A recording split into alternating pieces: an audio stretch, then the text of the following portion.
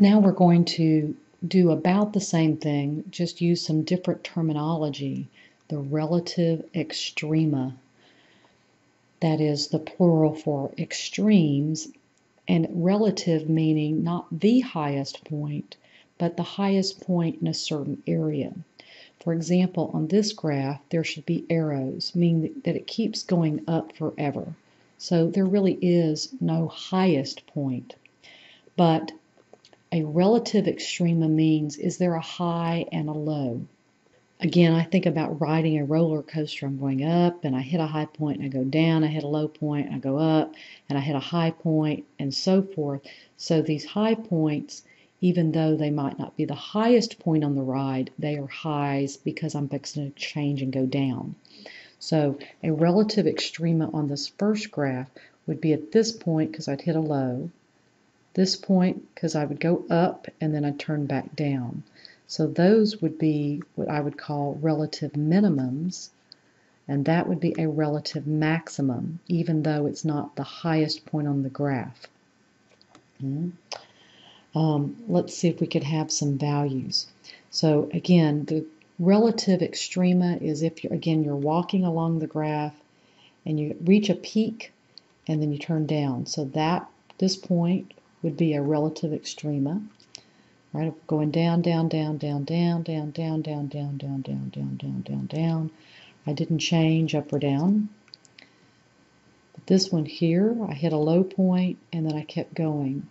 So this would be a relative extrema. In fact, this would be a relative minimum, and this would be a relative maximum. Let's look at these problems that ask us to sketch a graph of the derivative. That is not an easy task. We have to look at what the function is doing. Is it increasing or decreasing? So from here to here, it's increasing, then we stop. Here to here, it's decreasing, then we stop, and then it's increasing. Now, these 2 points would be the relative extrema, and why that's important is that means that the derivative is 0. So if I'm graphing the derivative, it means the value is 0 here and about here. All right, well, what does it mean when this is increasing? That means the derivative is positive. If the function is increasing, the derivative is positive. Well, if it's positive, it means it's above the x-axis. The graph of the derivative is above the x-axis. And if the derivative is negative, that means the graph is below the x-axis. So that means from negative infinity to 0, I'm up here somewhere. And then from 0 to about this point, I'm below the x-axis. And then again, I'm increasing, so I would be positive. So I think it would look something like this. And if you refer to page 259 in your book, problems 45 through 48, they're actually having you to match the graphs and give that a look. But let's look at number 47. All right. This part of the graph looks pretty flat. Then we're going down, then we stop. Then it looks like we're going up, and then we kind of flatten out. So we have one critical point where the derivative is 0. So the derivative is 0 here. Kind of did my colors backwards, but this blue part, it was kind of flat, kind of constant, but then it was decreasing, so my derivative is negative. And then it looks like I'm increasing here and then kind of constant. So let's see, decreasing means I would be below the x-axis somewhere, and then increasing would mean it's positive, so I'm above the x-axis. But this constant part, well, remember the derivative would be 0 again, so somehow it's got to go close to 0. This is going to go up, but then it's going to go close to 0. So maybe my derivative looks something like that. Those are challenging problems. Just give it a look again on page 259. Now we're going to use the calculus to find relative extrema. When we were using the calculus to find whether it's increasing or decreasing, we were really finding what's called the critical numbers. The critical numbers is where the derivative equals to 0 or does not exist. That's what we were finding before. We were finding where the derivative was equal to 0 or does not exist, and then we put those numbers on a number line. We're going to do pretty much the same exact thing. We're going to determine those critical numbers, and then we're going to determine the sign. But instead of finding where it's increasing or decreasing, we're going to actually find the points on the graph where the derivative changed. So let's go through this procedure. I want to find the derivative. I want to set that equal to 0. All right, so my critical number is only 3. We don't have any undefined part. Right, so put that on my number line. I test my regions. Okay, so that means the derivative was going up and then going down. And I like to draw that because that shows me that that point would be what's called a relative maximum, or an extrema, but it would be a maximum since I went up and went down. Right? I don't need just the number 3. I need to find the actual x and y values. So when x is 3, what is y? Now that's on the actual graph. So I'm going to take this and I'm going to evaluate the original function at my critical number of 3. And let's remember our order of operations here. That's going to square that. That's going to be 9 and then make it negative.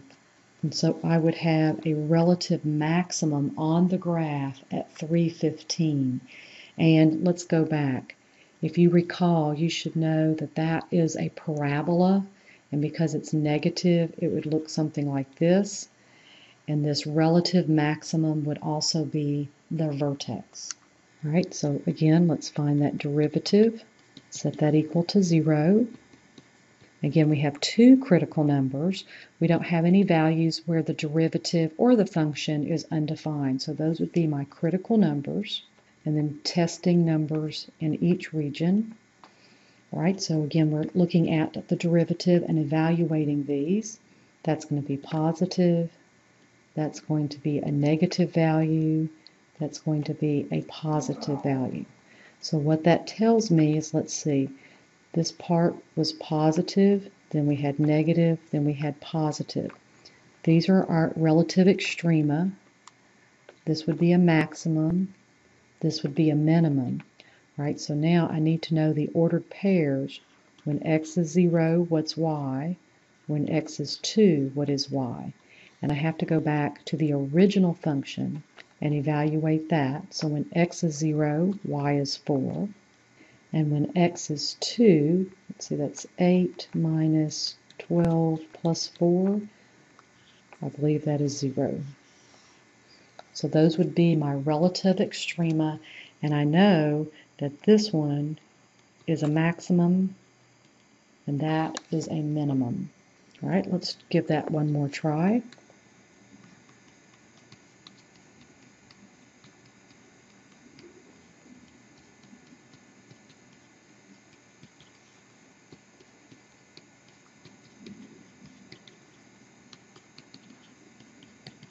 So we put these numbers on a number line. We test numbers to the right and to the left. And we evaluate the derivative at these 3 numbers. All right, I did not get negative, positive, negative. I got negative, negative, positive. So let's see, that means it went down again, and then it went up. So at this point, we would have a relative minimum, but here, since it didn't change, the derivative was negative in both accounts, we do not have a relative extrema. So the only one we have is when x is 3. Again, you have to come back up here to the function and evaluate it at that number to figure out what the x value is. So that's my relative extrema, and I know from this information that it's a relative minimum. Right, this is a different type of function. Let's go ahead and write this in this format so we can more easily take the derivative using the power rule. Now, I need to set that equal to 0. Let's see, I'm going to change those negative exponents to positive. I'm going to add this to both sides to make that positive. And then since I have a fraction, I'm going to cross multiply, take the square root, but don't forget my plus or minus sign. So that's two critical numbers. However, I have a fraction. What value would make that fraction equal to 0? Which means what would make that function undefined, and that would be 0 as well. You come back up here to the original function, it is also undefined at 0. So I have three critical numbers. That means I have 4 regions to test. Again, you can pick any number as long as it's in each region. Don't pick the exact critical numbers. And then I have to evaluate the derivative at those numbers. So I'm going to have 1 minus 9 over negative 4 squared. Okay, so let's say I have 1 minus 9/16. I know that's positive. This is 1 minus just 9, because negative 1 squared is 1. So that's going to be negative. Then I have 1 minus 9. That's also negative. I have 1 minus 9/16, which is positive. So let's see. It went up, and it went down some more, and then it went up. So those were my two relative extrema. Here, since it didn't change, it's not a relative extrema. I know this one is a max, and this one is at a minimum, and so I need to evaluate the function at -3 and +3. So f of 3 and f of -3 they're going to give me my relative extrema. I'm going to evaluate the original function at 3. So let's see, that's going to be 3 plus 3 is 6, that's 8. That's -3 minus 3 plus 2, that's going to be -4. So I have 3, 8, and -3, -4. Those would be my relative extrema. So let's see what's going to happen when you have a quotient rule. Well, let's look at the domain of that. Can 1 plus x squared ever be 0? No, because if I take a number x and square it and add it to 1, that's not going to happen. So the domain here is all real numbers. I don't have it where it would be undefined. But let's talk about the derivative. All right, we have the bottom times the derivative of the top minus top times the derivative of the bottom over the bottom squared. Okay, so even though we have a fraction, that's never going to be 0. So it's not undefined anywhere, but it could equal to 0. So if I take that derivative and set it equal to 0, and the easiest way to solve for x would be to cross multiply. Then 0 times anything is 0. I'm going to bring my x squared to the other side, take the square root, and don't forget my plus or minus 1. Right, so I have two critical numbers. That gives me 3 regions to test. So I have negative of -2 squared plus 1 over my denominator. Right, and hopefully you'll know that that denominator is always going to be positive no matter what I stick in.